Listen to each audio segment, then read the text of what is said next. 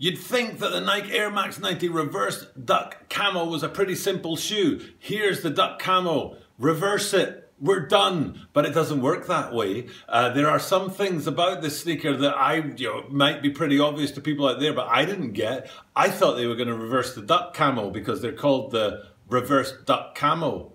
They didn't. What they reversed was everything except the Duck Camo, and the Duck Camo is the one thing that stays the same between the OG and this upcoming release for the 30th anniversary of the Nike Air Max 90s.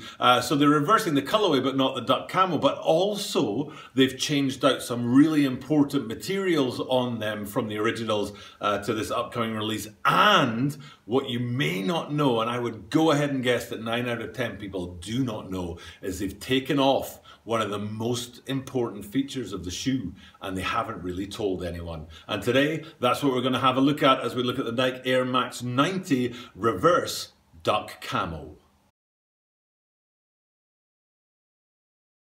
This is a Tokyo About a 23 sneaker channel. Tokyo About a 23 sneaker channelです。毎日アップするので、毎日見てください。Every single day from Tokyo, Japan, I bring you content about upcoming sneaker releases, sneaker news, and sneaker reviews. And today, what we're looking at is the upcoming release of the Nike Air Max 90 Reverse Duck Camo. And it's kind of like Spot the Difference, where you have to look at the originals and then you have to look at this upcoming release and see where they've made the changes. And of course, like I said at the top of the video, that the Duck Camo itself is not changed, and the detailing, the color and the placement of that Duck Camo stays pretty much in the same place. But they have changed some pretty important things on there. Now, I said at the top of this video, and I maybe could drag this out and sort of play with it, but I'm not gonna. I'm just gonna go straight to the point. I said that they've changed some important materials and they've dropped something off. So instead of leaving that to the end of the video and try and get you guys to watch for as long as possible, why don't I put it in right at the beginning? The things that they've changed, the materials that they've changed that I'm not so sure is a good idea on,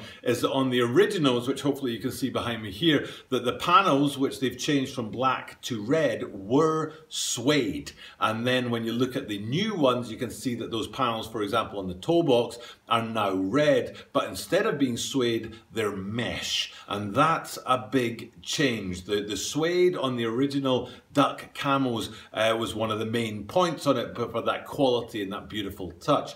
Now, that brings me to another point before I get to another point, that the originals were a collaboration with Atmos, but nowhere on these new ones have I seen anything connected to Atmos. I might be wrong, I might just not have noticed. So if you know whether or not these new Reverse Duck Camos do retain that Atmos sort of collaboration, or if they've lost that, please let me know. And also, I couldn't find anywhere on the original ones where they actually said Atmos, like for example on the tongue branding, or on the insole, or the outsole, or a little tag or something that said Atmos, which is the sneaker company that collaborated with Nike to make the original Duck Camos. And then again here, I don't know if the new ones are a collaboration, and if they are, I can't find anywhere where they shout that collaboration out on the sneaker itself. So if you know those things, let me know in the comments down below. But yes, the first thing I was talking about was that they switched out that black suede for red mesh. It might be something to do with how difficult it is to get red suede or something like that, or it might be a cost-cutting exercise, I do not know, but black suede for sure is a nicer feature on a sneaker than red mesh, or any suede is nicer than any mesh, if you know what I'm saying. But then the other main thing that they've dropped off of these sneakers, and I don't think people will notice until they notice kind of thing, it's a bit like FedEx. Let me put FedEx behind me here right now, and there's a hidden thing in the middle of FedEx that maybe not everybody knows about.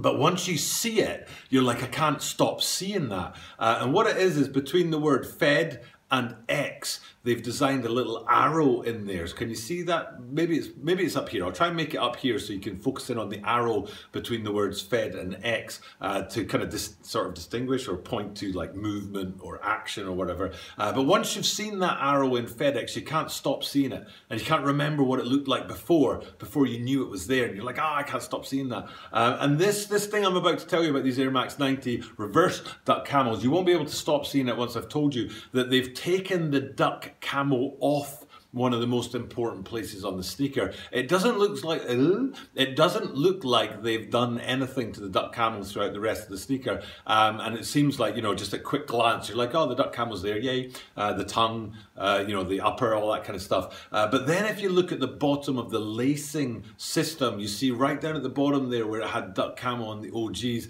that's now been traded out, and I think that's maybe it's a feature that people are actually going to be like, you know, why? More than I don't like it, you know, it's just one little piece of duck camo, it's not that big deal, but I think people are going to ask the question, why would you not put it there? What is the reason for Nike to take off that piece of duck camo? And the only reason I could possibly think of is for finances, to make it a cheaper shoe to make, which is really disappointing. But maybe somebody out there knows differently to me, that there is a structural reason, or maybe the OGs, like that particular piece of duck camo material there, got creased quite badly or cracked a lot, so they decided not to go with it there on the upcoming release. So I don't know, I mean, people out there might know better than I, so please let me know in the comments down below if you do know. But they're the two main features of change that anybody interested in these sneakers should know about. But there are other elements of change in there as well, which are also worth looking at. And particularly I want to look through 3-in-1, which is the tongue branding, the midfoot window, and then the heel branding, which has kind of been reversed. This is a really easy way to look at that reverse. And you look at the OG ones, which on the tongue had that white square with the red branding on it. And then if you look to the new ones, it's now a red square with white branding. Then if you go to the midfoot, it's slightly different, because on the original ones, it was just a red window, but now we've got a black window and red detailing. On the originals, it wasn't a red window with black detailing that's been reversed to a black window and red detailing. It was a red window and red detailing, but now it's a black window, and they keep the red detailing, which is nice. I think it's an upgrade on the original ones, and it really helps pop that piece of detailing on there. And then if you go to the back, it is a straight reverse from the original ones to this updated version. So that's very much a reverse element going on there. We already talked about the mesh that's been brought into the toe box, and I think I mentioned the top line.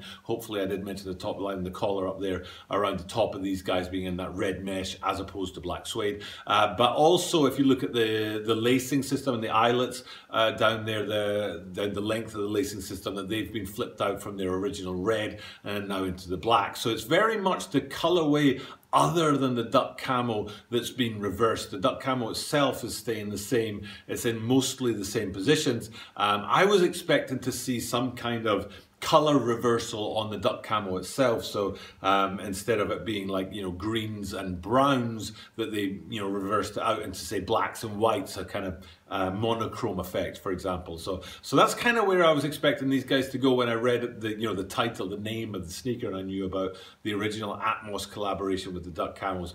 So I was a bit surprised to see that the camo itself stayed pretty much the same in mostly the same places, except that one very important part at the bottom of the lacing system. And the changes come in the rest of the colorway, where the reds and the blacks have swapped places in most cases, but with a few slight little changes, like I said, with that midfoot window on the side, which I do think is an upgrade. Another place where I think it's an upgrade is that originally I think there was a black outsole, all black. And what they've done is, instead of changing that to all red, which would kind of match the motif of the sneaker, what they've done is they've made it a black and red outsole, so you've got a bit more character and a bit more color in there. And I think that is a good upgrade, and I think that is a good addition to this sneaker. So I think that's pretty much everything there is. There's change between the two in this spot the difference Nike Air Max 90 reverse duck camos to see the originals up against this latest one that's coming down the line, going to be dropping real soon. Like I said at the start, please do let me know if you know more about the Atmos side of things, because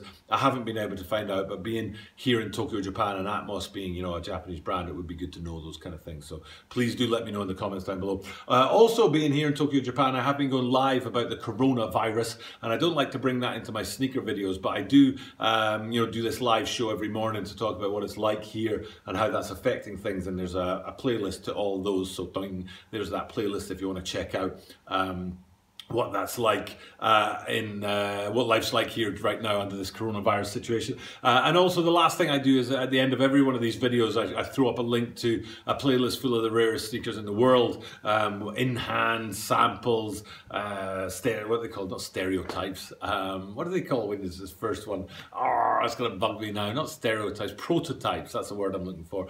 Player exclusives, all that kind of stuff. Some of the rarest sneakers in the world. So, and by throwing that up, if you click on it, it brings up a menu of all the links, including that playlist, and you can choose which one of my videos to watch next. So here's the link to that. Down. For now, though, it's time for me to sign off. And thank you guys for checking out my content. But oh, I nearly choked. But because I do this every single day, that means that you are guaranteed to see me tomorrow.